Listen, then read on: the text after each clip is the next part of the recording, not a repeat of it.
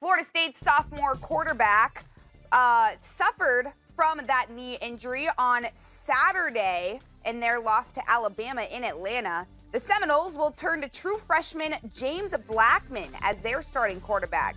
We asked Jonathan Von Tiebel of VSiN how Francois' injury affects the odds on Florida State. This is heartbreaking to me. So Florida State at 12-1 was one of my favorite future bets in terms of winning the college football national championship. Loved Deondre Francois. Loved the running game that they had, and the defense returned mainly intact, and it's a defense who could have pressured a lot of quarterbacks. You saw it a little bit in that week 1 contest with Alabama. But Deondre Francois, now that he's out for the rest of the year, they go from 12-1 to 25-1 to win the college football national championship.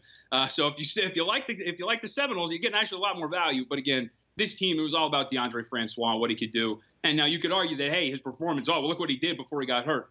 That was a result. Look, the special teams completely fell apart for the Seminoles, and Francois started pressuring, trying to make throws, trying to get his team back in. He was the thing that made this team go for Florida State. So, again, all the numbers dropping, 25-1 now to win the college football national championship.